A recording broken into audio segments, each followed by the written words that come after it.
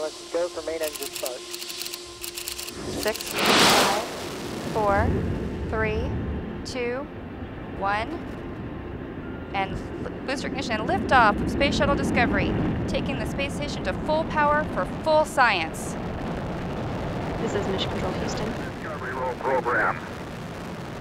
Roger roll, Discovery.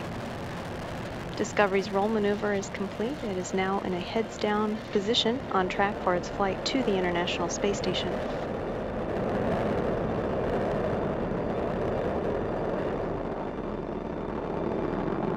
Discovery flying 365 miles per hour, 1.5 miles in altitude, 7 miles downrange from the Kennedy Space Center.